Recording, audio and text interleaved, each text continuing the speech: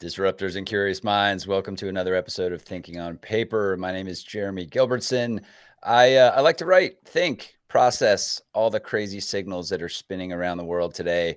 And I'm thankful to be able to do it with my awesome co-host, Mark Fielding, very talented writer and storyteller working in the world of Web3 and emerging technologies. On this podcast, we get to talk to the people that are helping define and build the next version of the experiences in the world that we are going to be getting into in the future. So we get to push around where things are headed and why they're headed there. Mark, how are we doing today, sir? What's happening in the French Alps other than a storm? A storm, yeah. The perils of live recording. My heart rate is racing. Will the internet hold? Will it not hold to get something? So I've been exploring deep fakes and digital art. Zach Lieberman's got an exhibition in London. I've been researching that and a bit about the Genome Project. So it's been very immersive, very tech driven. But I'm very excited about today's show because I've no idea where it's going to go. Our guest has so many interesting, groundbreaking projects that this could go anywhere. Web3, the metaverse, parallel worlds, team building. I don't know where to begin. It's going to be great. Dare we say we have potentially found another Nexus thinker, and not just a thinker, but an actor. Nexus thinker and actor. We also, guys, we also have a book club that Mark and I, we read books together and read books with our community. And we are just finishing, or actually we have one chapter left of The Design of Everyday Things. You can find these chapters of the book club on our podcast or on all podcast platforms and on YouTube. So if you don't like to read books, you can hear us unpack and talk about them. Tell them about the next book, Jeremy. Clear Thinking by Shane Parrish. Who doesn't want to think a little more clearly, right? It's the one muscle that society doesn't tell us is okay to exercise. You know, we go into the gym and we run on treadmills and we, lift weights and we do all these things to improve our physical nature. But hey, the book club can help you improve your mental nature. Our favorite technology. But that's enough of that. Tell us about our sponsors, Jeremy, and then let's meet our guest. Yes, 100%. So our sponsor, Ripple, WRIPPLE, marketing's on-demand talent platform, has been enabling this show for nearly 6 or 8 months. These guys are amazing supporters. They have a wonderful platform of basically vetted, proven solopreneurs in various disciplines. And you know what else they're really good at doing? They're good at stacking these teams, these interdisciplinary teams, and applying them to your projects, whether they're immediate projects that come up or long-term programs. WRIPPLE.com is where you can find them. So without further ado, Mark, let's introduce our guest and dive right in. Yeah, welcome to our guest this week, Jaime Schwarz. He's an award-winning copywriter and creative director. He launched the Brand Therapy Coach to train companies to see from their brand's perspective. At the same time as that, he was filing the world's first NFT patent. So a lot to uncover. Perhaps the best thing for today is to demonstrate that Jamie's coming from all of this with experience, with a valid interest in the space. This isn't a knee-jerk reaction to the tech that he's developing. He is in this for the long run. So maybe we could start with a little background. Jaime, welcome to the show. Yeah, let's welcome Jaime Schwarz to the show, powered by his own intentional curiosity. Hey guys. Yeah, Jaime, give us a quick intro and tell us how you kind of moved from what you were doing 15 years working as a copywriter in the ad space or in the advertising world, and then moving through and how this idea for brand therapy came out, because I think Thinking on Paper could maybe use some brand therapy too at some point. And then where you jumped into all of these great things you're doing now. So let's start there. Sure. Well, first of all, happy to be aboard. Long time listener, first time guest. I'm excited to be here. The 15 years in creative direction, copywriting needs a little context because before that, I was a psychology major. I was going to be a clinical psychologist like my father before me. So after kind of getting a little disillusioned by the clients I was working with and not being able to actually affect the product and more just put the lovely story on top of it, I started to get into product development. So I worked on a lot of systems and platforms, site building, product development with clients, and started doing hackathons. And I was doing a hackathon for breast cancer. And one of our sponsors was an IP agent, Devorah Grazer of Kiss Patent. We got to talking, and as I was figuring out what I wanted to do to get into product development, we started talking about the future of what brands are going to be like in this digital space. So these two things started aligning. And to get into product development, I actually created an agency called Pro Bono to work with nonprofits and to give them low-cost marketing, but in return, build high-return joint ventures with them. It didn't really work out because none of them were brave enough to really build the big platforms that I wanted to. They certainly enjoyed the low-cost marketing. We did some great things.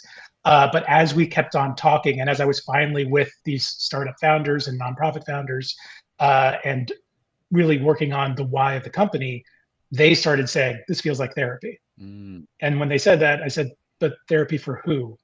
The brand. What the hell is brand therapy? There's something here. And for the past 5 years, I've really been developing the system over time, where the main point is that the brand is something that actually sits in between product and market. It's born of the purpose of the company. It is the personification of the company, but it's also the touch point for the consumer.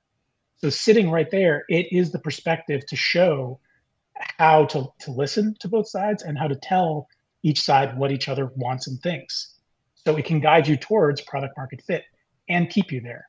So instead of product market fit, which is a moment, I think of product market shift as a practice. And then how that would apply to digital products, because now we have smart contracts. We have NFTs that can actually have programming in them, brand guidelines in them.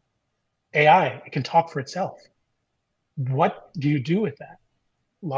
Brand therapy was right there all along to be able to apply brand stewardship to digital products. So going back to Devorah and filing a patent back in 2018, the initial idea was, oh my God, we went through this with Napster. We went through this with Web2 and platformization and platform ownership. How are we going to take it back? How are we going to get an open, I don't think the term metaverse was even that big back in 2017, 2018 when I filed. But we said, well, what if there's an independent mark? And the mark can do the work of saying, this is what this thing is, and this is how it can be autonomous, sovereign from the platforms. And did a very broad, like over 40-page patent with like 12 figures just to kind of cover the concept, and waited because I filed in stealth. I'm not Nike. I don't have any sort of like, thing to back this up. I wanted to see where the tech was going to go. And you can file in stealth if you choose. So 2022 was really when it was actually granted and I was able to start working with it. And lo and behold, that's also when Web3 started really picking up, when AI started kicking in, when brand therapy was allowed to start using AI in general to really add that final piece to let brands speak for themselves, which is our tagline. This is really interesting, man. So before we get into the patent, let's talk about therapy and your root in psychology.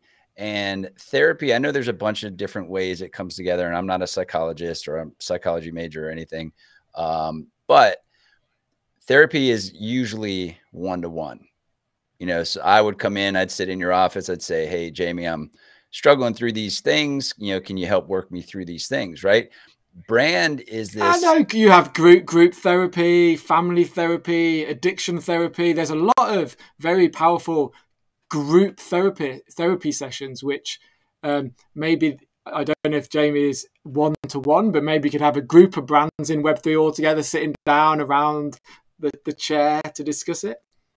So yes, fair enough. Run with this example for me for just a quick second. So in this one-to-one, brands themselves are this kind of amalgamation, this collection of influences from different departments, from within the organization, but also the audience helps inform and frame the brand as well. So what is this? How did this strategy all come together when you're able to kind of pull all of those pieces and parts together and kind of direct and drive action? So a very good point. It doesn't have to be one-on-one. It usually is most efficient to work one-on-one with a client, the person who's the brand steward in the company, the one who is in charge of making sure that the brand is a representation of the mission, vision, values, voice, guidelines, purpose of the company. But as we talk, and usually this works best with a solopreneur, one of the problems that a solopreneur has is their non-cognitive dissonance with the brand. What we work on a lot is saying, who are you? What is it that you want to accomplish? Understanding that person fully, if we're talking about a solopreneur, one-person company. And then what's your company? And start to find the differences and start pulling them apart. And then before severing anything, making sure as much of the DNA of the parent of this brand is in the brand itself before you cut that umbilical cord, and let it be a simulated brand consciousness, a completely separate entity that we have to learn to let it speak for itself. And in this way, I'm using kind of a negative form of psychology, which is multiple personality disorder, almost cognitive dissonance, to allow for that voice to sit in your head. So the analogy I give is when you're running with scissors, what's the voice in your back of your head? It's your mom.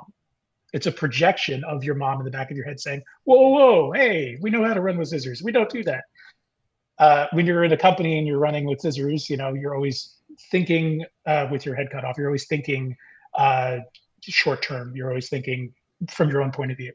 The voice in the back of your head should be your brand. So that's the first part of brand therapy, is really developing that voice in the back of your head.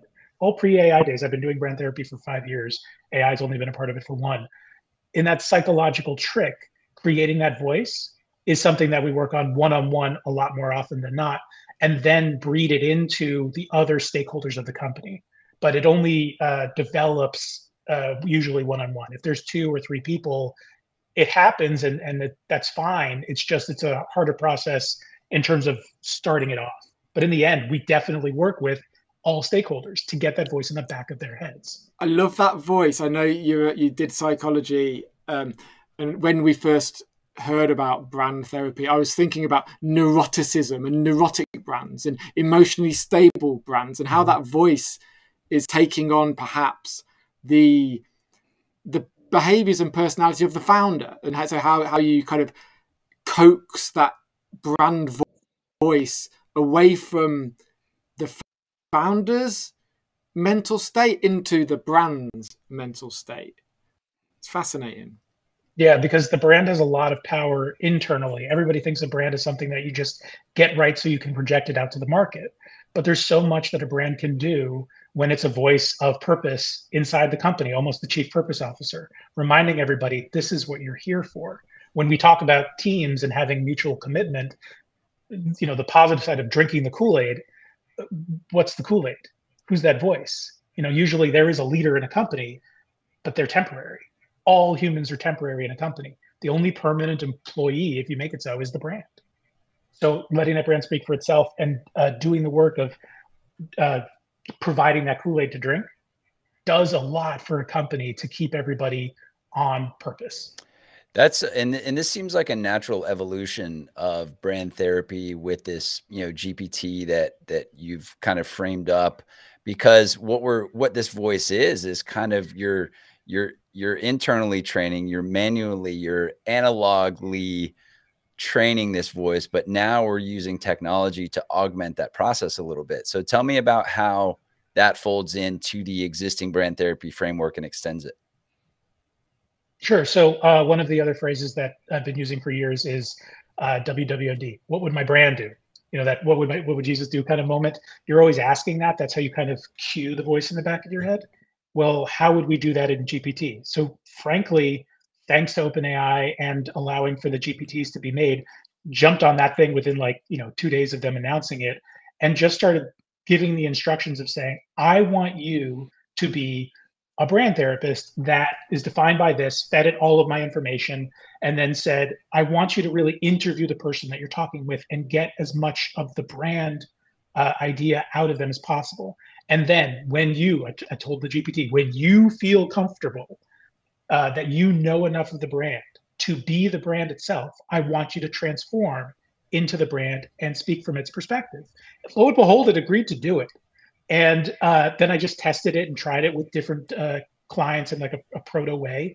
It worked. And basically it just becomes this thing where in the GPT store, you go to the brand therapist GPT And you do that. You just feed it as much as you possibly can. You can always, once it transforms the brand, transform it back to say, whoa, I want to add more. I want to tell you more, update about what I missed in the brand defining, and then turn it back in. And then you can basically have like, it's almost like a diary, a daily kind of check-in with your brand to say like, look, I was thinking about this. What do you think? And to just have that almost like a mirror talk. So GPT actually now allows that. And it really took about half a day of prompting. So that's about bouncing. You have a new idea, new advertising or new promotion or a new line in clothes or tools or whatever it is. Then you go to the chat GPT of the brand therapy GPT and you bounce that idea around how it reflects the brand persona. Is that right? You definitely can use it for that. The first case really that came to mind for me was watching CEOs on podcasts with deer in headlight moments, because what they kept on doing was answering from their perspective and not from the brand's. And that's the practice I much more lean on for them to use it for, as opposed to like, a campaign is like, how often does that really happen? It's more what's the daily kind of check-in. That's more about strengthening the voice in your own head rather than using the GPT to get an answer out of it. Yeah, it's almost like this, brands, a brand in and of itself is kind of like this ethereal spirit in a way that kind of permeates the company, permeates the audience, permeates the prospective audience, right? But having a singular voice that's not in your head, that's outside of your head is super interesting. I've got one question though. So say I have a company that does something in tech, and Mark has a competing company that does something in tech. We're both very similar. We both jump in to the GPT, and we, in order for the brand therapy to happen, the owner of the company or whoever's inputting the information has to give a lot of secrets away, so to speak, right? About what their company does and how they feel about it and that sort of thing. Have you thought about any of the repercussions as this thing scales and how you segment? Could you spin up brand therapy instances for people, or how does it work? So very good points. And in terms of privacy, big disclaimer, don't put anything up in GPT. Even if you have the Teams account, don't trust it. That you're really worried about working with. AI the never good news forgets. is that like on a brand, AI never forgets. Very true. It may send it apart into a million different pieces, but you can always reconstruct. The point though is that on a brand conversation level, you want to stay on that higher level. The perspective that I give that kind of goes back to the point of the question is another kind of idiom that we practice in brand therapy is about perspective shifting. It's not what you sell, it's what the customer is actually buying. And so when you position yourself against a competitor, don't think from a product perspective. Think from the consumer's positioning of you perspective. Once again, what the brand helps with. So if you're both selling soap, it makes no sense in today's market to compete over the chemicals in your bottle or even the level of quality of your clean. Because a consumer isn't buying chemicals in a bottle, and they're not even buying a clean house. They're buying different things. One of them could be the confidence in hosting. Another one can be doing my part for the environment. Method went that way. Confidence in hosting, probably the best thing you've seen along that would be mother-in-law coming over and doing the little dust check. But like, it's seeing from that perspective, I'm not buying soap. What are you really buying? And positioning yourself in that way. I wrote an article a month ago, maybe less, about an example with Netflix. Netflix didn't consider HBO their competitor. They considered TikTok their competitor. It's not about what you're showing. It's about what you're actually competing against from the consumer's perspective. 100%. Yeah. Just on that Netflix example, I missed that. Were Netflix wrong or right to have their competitor as TikTok, not HBO? Different phases of the company for different times. So when they were originally just starting with original programming, they were in a race, as they said rightly, to become HBO before HBO becomes Netflix, before HBO Go turned on and HBO Now and everything.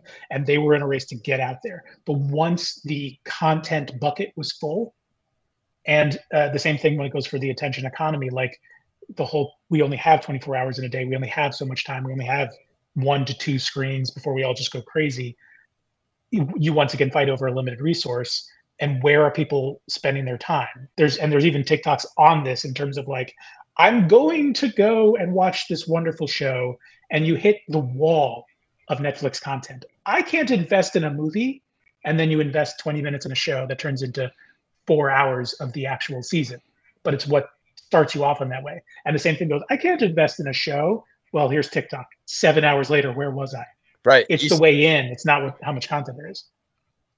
Right. Well, yeah. I love this conversation on brand therapy, but I think I want to take this and what we've discussed and root it in this, and I want to start talking about this term spatial transformation.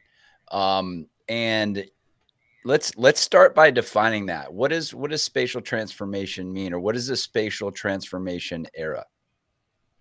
Sure. So we're talking about combining two things. So another lesson in advertising is you can't invent something new without giving a hand-holding bridge over. So you don't call a car because what the hell's a car? You call it a horseless carriage. So in this space, we're combining digital transformation and spatial computing. So the history of digital transformation goes back to the 50s. It's anytime you start adding computational power to your work and augmenting your work, you are doing a digital transformation. You're changing the way work happens by digitally augmenting. So we went through this with mainframes, we went through this with personal computers, and then laptops, and then phones, and we started becoming out of pocket, and we started dealing with, making things less by hand and more conceptually by screen. We started working virtually, all stages of digital transformation. So this next wave of digital transformation that's just starting, the last one we went through is most widely known as the cloud computing side, the edge computing is scaling on that level. And you saw all these B2B companies coming along saying digital transformation for this, and we can offer this to you and give you these numbers.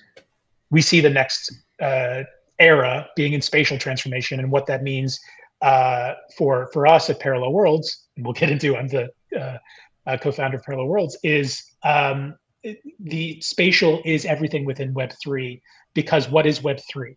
What are the fundamental tentpoles of Web3? One, spatial, XR, augmented reality, virtual reality, mixed reality, etc. But it's also phygital. So if I'm buying a Pudgy Penguin doll from Walmart, that's also an NFT. That's also something I can add provenance to. That's also something I have shared rights in, etc. There's so much that can be done when you just stick a QR code or an NFC chip inside a physical product. But then on top of that, you have AI, which in a large part of the context here is conversational UX, meaning our interface is changing. It's no longer about coding. It's no longer about typing and conversing with a screen full of objects and inputting and outputting. It's a conversation. ChatGPT got the name right. It's a chat. It's a back and forth. In our language, we're finally letting computers speak our language instead of us learning how to speak theirs. And then the last one being blockchain. Because the enablement of these spaces right now is in closed, walled garden, safe, lovely spaces. Disney just paid $1.5 billion to buy their little space within Fortnite, the true Decentraland that's working right now. Roblox is building co-creation marketplaces. So people are coming in, investing their time, but actually owning, to an extent, we came back to owning, the games that they then make Robux on. But they're closed. Yeah. There's no true ownership there. There's no rights transfer. There's no even rights management. You can't leave. There's no interoperability of these products. I can't take a Fortnite skin with me and take it to Grand Theft Auto. We're going to get tastes of this. Microsoft has Worlds. Epic's going to build more Worlds. Roblox is stepping out into different spaces so that we're going to get intra-operability, which consumers are then going to go, hey, how come I can't do this everywhere? So I'm looking forward to that happening. But overall, it's closed. Blockchain is the only way to make it open, because we need to make it's the space that allows existence to happen. The object permanence only happens because you have Fortnite servers holding your objects for you. But object permanence can exist independently for objects with blockchain. I wouldn't say Microsoft and Sony, Microsoft announcing that they're going to let their games, some of their communal games be intra-operable is the start of this intra-operability, these speak of? To be fair, it's a big assumption, but I think it's probably coming in terms of will your avatars be able to move through? It's kind of the opposite of things like Super Smash Brothers. All the characters coming together into one game instead of characters in different games allowed to go to the other games. It's gonna start happening. There's no way that Microsoft and other giant early metaverse kind of platforms are not going to allow that kind of thing, because there's so much financial gain and there's so much stickiness, customer loyalty, because you pick your lane and you invest in it. So it's a long road. Like a lot of these things, I invest very early and wait. But I tend to be at least steering in the right direction, and this is one of those kind of guesses. Well, I think two points on that, and I'm gonna point back to the book club and what we're reading in The Design of Everyday Things, Don Norman, which is a book that was written 25 years ago. It's been updated a little bit, but his data shows that products, or something going from an idea to a product, could take as long as 50 years, right? You know, the tech, especially tech enabled, you know, it lives in the research land for a long time. And then it goes into, all right, let's try this commercial test of it. And then it takes a few years to get adoption happening, right? You know, get people believing in, okay, well, maybe I will have a wallet. Maybe I will bring this blockchain thing in place. Maybe now I do care about taking a skin from one game to another. But the big challenge, I think, the barrier that's going to keep this in bit of a limbo for a while is when people build something like Fortnite, when people build something like Grand Theft Auto, there's so much capital that goes into that. And, you know, saying, okay, yeah, sure, take this and go use it on my competitor's game. I think the mindset of that, like the business mindset, I think has to shift. Don't you think? Two things. One, as with all technological innovations, big innovations take a lot of heavy lifting in the beginning, and then they democratize. And they hit tipping point moments where they just kind of kick in, and all of a sudden everybody has a cheap way to be able to contribute. The second part of that is with this specific turn on of capabilities with on-chain commercial productization, digital and digital products, we allow for, or the possibility of, and what we can take advantage of, co-creation, which means I make something and then I hand it off, I sell it, somebody buys it, and they have the ability to add utility, provenance, story, evolution to, and sell on. The very first instance, or the one I can think of, is Michael Jordan having his deal with Nike. So it's Air Jordan and him together. A big moment that one person who was the world's biggest got to do. And now it's democratizing. So that Nike is going to allow me to make the Schwarz one. And I will make, as an influencer, it's such a big, awesome thing that, Mark, you're going to want to buy it. And you're going to buy the Nike Schwarz one, and you're going to make it Mark's edition.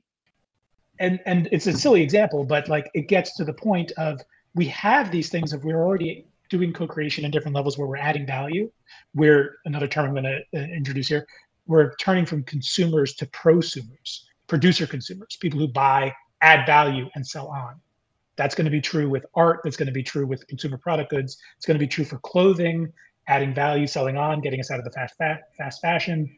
A lot of examples of where we're creating a new kind of economy here that doesn't have to be so reliant on advertising, where there's a value chain of everybody gets to be a part of the production process. And that is fully democratized, ready to go as soon as we get over the hump of actually getting this in the hands of everybody, and teaching brands to let up on the IP guarding. Yeah, the brand thing. By the know your product, but could you just expand on the prosumer thing again? Like, expand on, is that going to benefit the influencers? Does everybody have to have a brand to be profitable in this new market? Actually, the term prosumer in this context was initially applied to influencers. It was written in a Spanish article in 2019 or something. I have to Google it. I can put it in the comments. But basically, it's a value add. So if somebody posts something and then an influencer reposts it, they just became a prosumer. They just added value to that digital thing. But think Web 2 is social posts. Those posts are now products. And somebody comes along the same way that, you know, I get a soccer signed by Messi. whoa, that's worth a lot more. I get this in the exposure to an influencer. The Yuga Labs Bored Ape that Justin Bieber owns is worth way more than the one I own. Why? Just his presence. POAP becomes a big deal. It's still not worth the 1.2 million he paid for it, though, is it? Definitely not. But when the market is finally smoothed out, I mean, the bumps of any open first-time market, the true value of the first round of NFTs was the community that you were buying into and the promise of the other side to come. But the NFTs that are coming now are more focused on royalties and co-creation and loyalty and building up within the product itself and adding accessories, things that like a ERC 6551 token bound account, so an NFT can hold its own wallet and add things to it. Big steps forward when it comes to that kind of stuff. So quick question related to, I think an interesting thought experiment. I've always thought about this, and outside of a few, fringe DAO communities that have spun up in a group of people, like starting something from nothing, right, and having a little bit of ownership in it. What if a brand? What if like the next Nike that's not Nike yet and is getting ready to start now? What if they opened their brand before they created it to co-create a brand? Like, do you think that would ever happen when, that sort of mechanic can get applied to an actual company? We see examples of it everywhere in very kind of simplified ways and different kinds of attempts. So to kind of go through a list of very different kinds of things, there was the startup that was like no brand. And it's just like, there's nothing to this. And we're the anti-brand. And it didn't do well because in and of itself, you're proving a point and there's nothing to grab onto. There's brand value that you're missing out on. When it comes to kind of like starting up a thing, Parallel Worlds as a spatial transformation company is a bunch of different Web3 companies, and all of our CEOs together are fractional CXOs in this company. I'm the CEO of Mark. I'm the chief strategy officer in Parallel Worlds. The CEO of Brand3D, which builds the virtual products, is the CTO of Parallel Worlds. The Team Flow Institute, Chris Ure and I met each other on Lunch Club, and he was running the Web 3.1 conference and wanted to build a DAO off of it. And I was the only one who was like, yeah, let's see what we can make. And the whole point of what Team Flow Institute originally was a gratitude and glory tokenized team optimization system built on a DAO where people would come in and build the company, and the equity in the company would come from the amount of work you came to build with. And then as we launched out, that's how the equity started. That's not how we ended up making Team Flow in the end, but that's where we started. And there's a lot of those kinds of things out there. The best, most happiest one I love is the Noun Project. Oh yeah. Which is a DAO that has a bunch of NFTs, and they're making a film. They're making a feature film, and the first few minutes are already out. Blues, House of Blues, or I think it's called something like that. The price to make something as almost filmatic as a Pixar movie, and the storyline, first time, but is insanely amazing, and it's a whole world built off of this world. So once again, it comes down to, if you have the NFT, if you have the community, if you have the smart contracts all worked out already, the things that can be built out of it. The other part of this, and the last big thing, is fan fiction, is the unsanctioned world creation of everything built on top of known IP. Star Wars, perfect example. If Star Wars would just, or Disney, I guess, would just sell stormtroopers in worlds that we could buy and add provenance to and like build up as characters, and then they say, we're going to do a show, like a reality show with your characters that you just made. Holy crap, that's a huge benefit for everybody co-creating there. Sure is. I love your idea, Jamie. I know I'm on a lag, but I love your idea of a new Disney or a new Star Wars or a new brand, a new Nike. That's what it's going to take to change on a global scale. The legacy companies aren't going to do it. Well, so think about back to Parallel Worlds with this like Justice League, this Hall of Justice of all these other, C-suite execs from other companies kind of coming together. I understand the shared generation of brand internally, but I think when it gets really interesting is, you know, because brands are built through audience, through interaction. Audience turns into community. They're kind of more engaged, right? They're not just passive. They're kind of wanting some more, maybe giving some more, and then they're customers, right?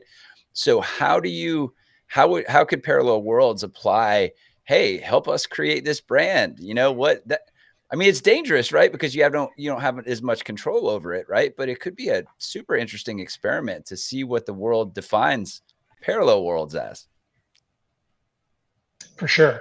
To be fair, like as a chief strategy officer, I came up with the positioning of the spatial transformation, but that's all in my head and my thinking in terms of what I think from my experience would work. We have to test it out in the market and see what happens. Huge credit due to our new CRO in the company, who pointed out that as the assets that we have to build with, our lowest hanging fruit right now is to go after helping with the conversion, the consideration and conversion part of the funnel for larger brands out there at point of sale, and creating these, and to spatially transform that moment, the zero moment of truth, as some marketers call it, of getting people to experience in a Web3 way, in a spatial way, whatever it is that they're buying. And that is that experience, which is a temporary, non-changing the product kind of thing, is a nice hand-holding way in, where there is a huge need for brands that are selling directly to customers to actually experience something that can help them stand out. But on the complete flip side, and I wonder if my team's going to get mad at me. I'm just going to announce this out loud because it's one of the ideas that I dare anybody else to do. We're going to do it. We'll see what happens. Is to prove out the value of co-creation is to start with a zero IP that still has value.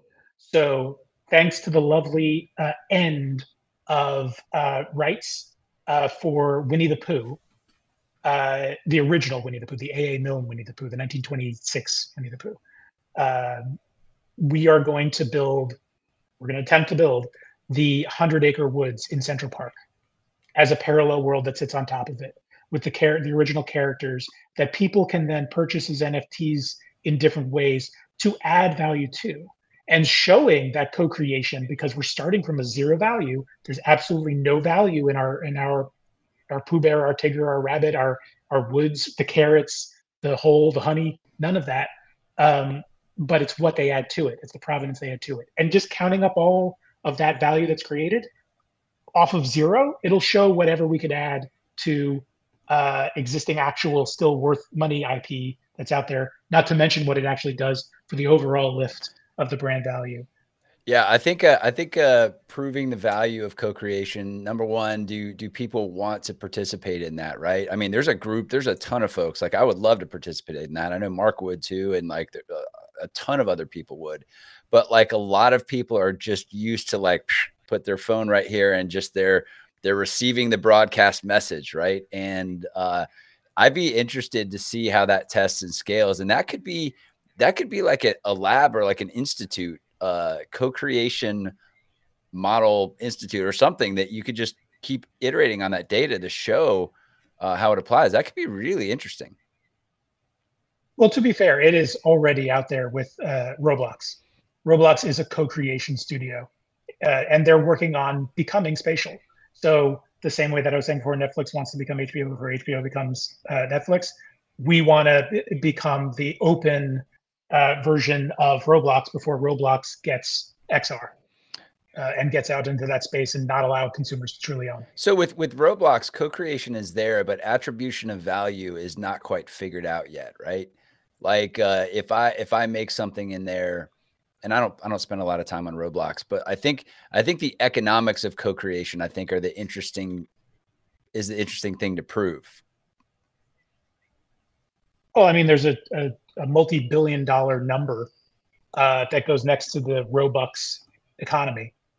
There were 3.2 billion virtual transactions in 2022 in Roblox. Mm-hmm. Oh, you scared Mark away. That's already scared Mark away. He's back. Yeah, no. There's always talk of Roblox when everyone's talking about Roblox, and I missed the last part. What was the last part I missed there? Oh, just the there numbers. Were 3.2 billion transactions that happened in 2022 in Roblox. So something that something that someone created on the platform that someone else paid money for. So the economics are there in that. Yeah, I think scaling that outside of the, you know, so-called gaming community into this larger, you know, brand audience as people scale and build new products and new communities. I think it's going to be, I mean, we're all saying this. I think it's going to be really interesting, and I'm curious to see how this 100-acre woods experiment goes. When are you planning on pushing that out? Oh, like I literally presented it to the team last week. I have no idea if we're going to do it, but that's why I'm fine in terms of saying it out loud. I dare other people to do it. I mean, I would love that. That's the kind of competition that I would revel in. I have full faith in the unique capabilities of our companies, our tech, and our IP that's going to allow this to work for us way better than anybody else. It's the same way that I was out loud and proud talking about the patent, because patented. So, you know, whatever helps the entire industry right now. We're young, and it behooves everybody to help everybody, no matter what. As my co-founder at Team Flow Institute always says, it's all about co-elevation. I'm a big believer in co-elevation. Oh, I like that term. Yeah. So one last thought, one last little rabbit hole, I think that could be really interesting. And I think we hinted on this a little bit before. But let's talk about the surveillance economy a little bit. And, you know, maybe define that as it relates to, cookies, right? You know, that's kind of one of the pieces of the puzzle, and what is coming next? What is coming next as, you know, cookies start to, you know, smell bad and turn stale, right? As a mechanic to use, and what is the next version of this going to look like? Well, this definitely refers to the article that thank you for posting in the comments. We're kind of on this trajectory from Web 1 to Web 2 to Web 3. And in Web 1, we had a very open internet where there was certainly transaction. You could go to Amazon and you could purchase something, and you could blog, you know, and it was the read internet. And in the read-write internet, the Web 2 world of social media, broadband and mobile, we ended up with feeds. We had closed off the internet into the very specific big tentpole apps, and we would just stick to our feeds, and the feeds started providing data of our behavior and our preferences. So we started with 1, a feed, and 2, an advertising model. And you put those two things together, and you start adding things like the like button that perforates everywhere, cookies, or the Facebook pixel. And what you end up with is people creating data trails. We have laws that say you can't find out who we are, but what you end up with is Jamie as anonymized is still a unique IP address. And so what's built up over time is this specific IP address behaves like this, has these preferences. And so you get moments like Cambridge Analytica saying, hey, Trump party, did you know, as you're running for president, that if somebody likes Kit Kats, they're more likely to vote for you? What a weird 1-2 thing to put together.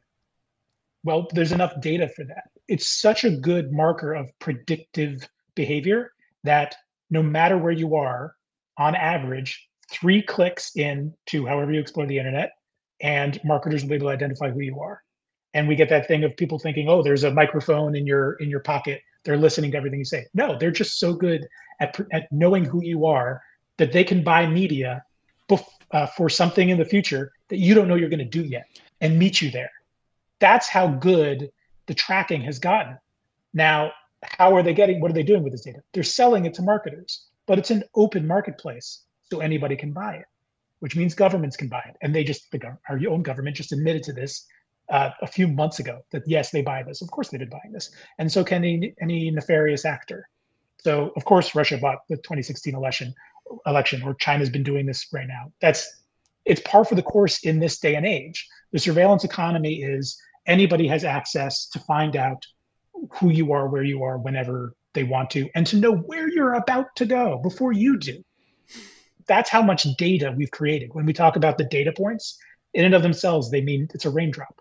But that ocean of what you created is so immensely insightful that it can predict what you're going to do before you do it. And with all That's of crazy.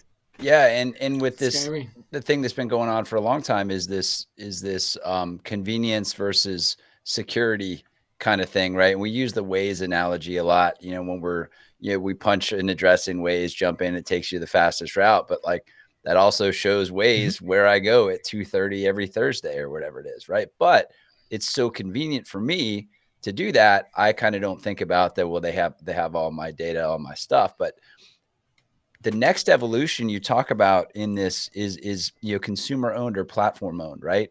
And as the technology gets better and easier to use, that could be a selectable experience for us as consumers, right?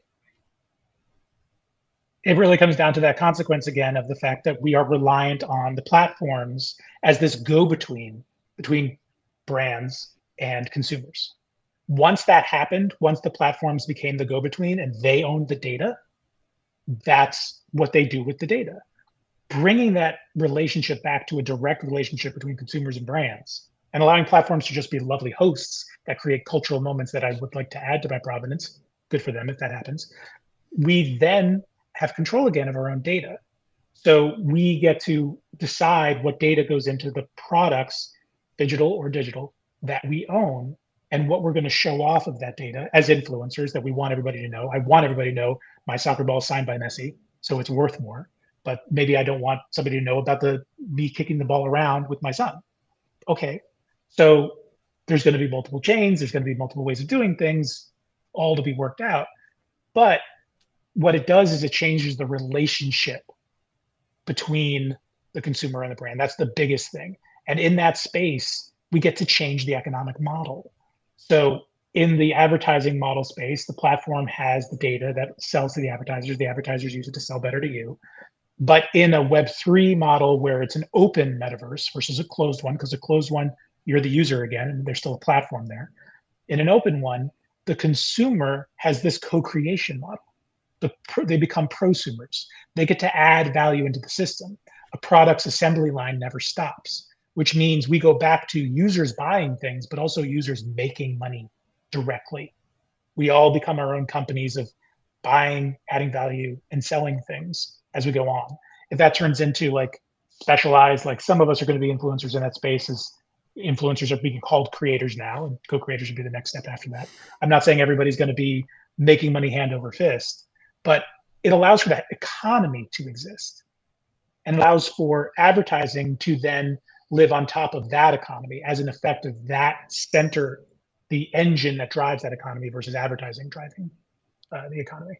There's a lot, and that kind of it's a little complicated, so I'm not sure if that made sense. No, I think the big thing I get out of that is you mentioned earlier in the show, the idea of value add, right? So there's an existing thing that you take and you add value to in one way or another, and that becomes another thing, right? But the tracking of that exchange, the technology is now there or getting there to be able to do that easier. So people can essentially be their platforms. You know, you're not going to be as big as a Facebook, but you're going to, going back to the analogy that gets kicked around a lot in Web3 is the Kevin Kelly 1,000 true fans. You now have a good mechanic to get those 1,000 true fans, build audience infrastructure between you and them, create bidirectional value exchange, and create your own market. That's where we're headed, isn't it? Yeah, yeah. Another way of saying interoperable is platform independent, where we don't have to be platform dependent anymore. And when we're platform independent, we can make our own platforms. We can take our things to other platforms. But the fact that objects in and of themselves have their own object permanence, thanks to blockchain, is what allows for that mechanism to play out. A prosumer influencer now adding value within a platform, that person who owned, what was it, @music on Twitter X, had that taken away from him just because they were like, nope, that's ours now. You can have this one. That can happen to anybody at any time when the platform is the go-between. Yeah, and it's interesting to think about. I'm definitely not a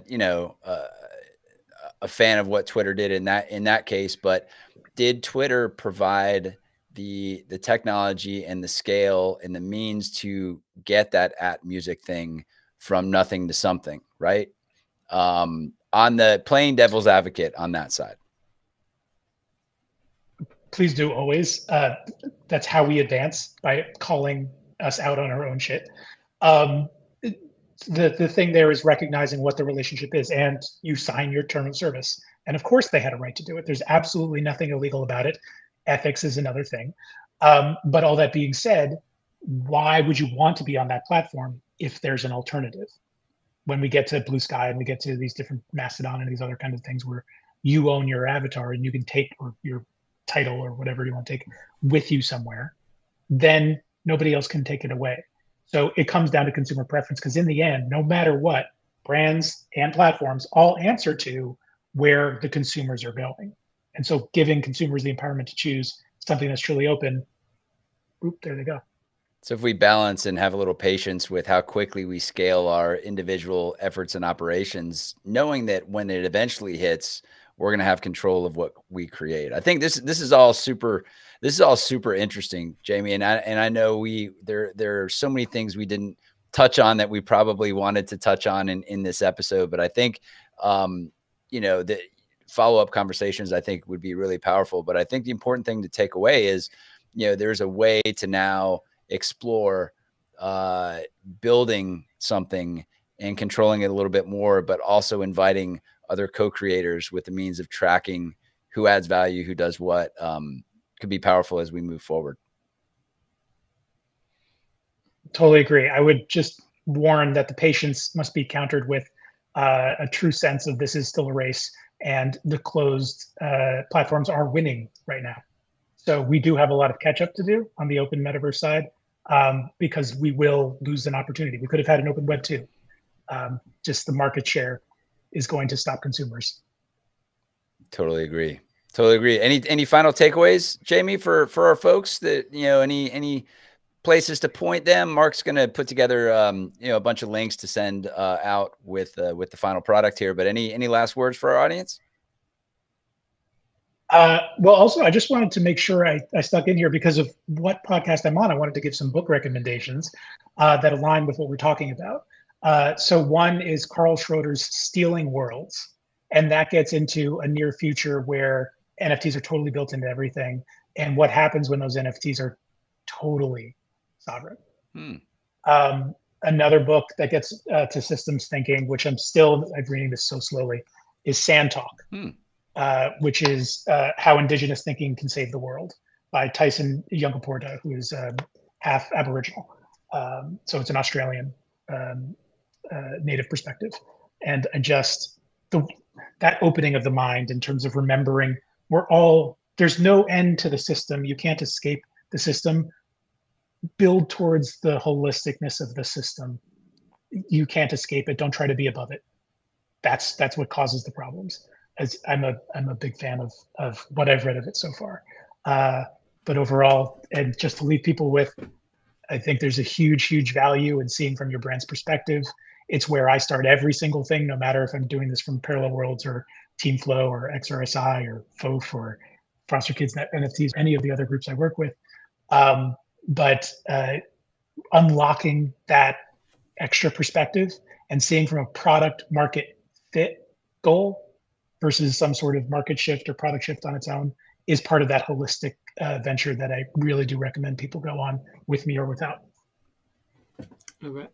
Wonderful. Yeah. Quick shout out to our folks at Ripple, WRIPPLE, marketing's on-demand talent platform, interdisciplinary teams, 3,000 vetted solopreneurs at your disposal, coordinated expertly through these team managers over at Ripple, WRIPPLE.com. Mark, give these guys a little nugget about the book club, what's coming up, and we will let people on their day. Buy a copy of Clear Thinking by Shane Parrish, drop a comment wherever you're watching this, and come and read it with us and think clearer. It's that simple. Literally, put yourself in one of these squares with us, unpack it together. We'll do it in real time. It'll be great. Thinkingonpaper.xyz is where you can find us. Spotify, wherever you get your podcasts, YouTube episodes are up there. We will see you guys next week. Be curious, stay disruptive, keep thinking on paper. Bye.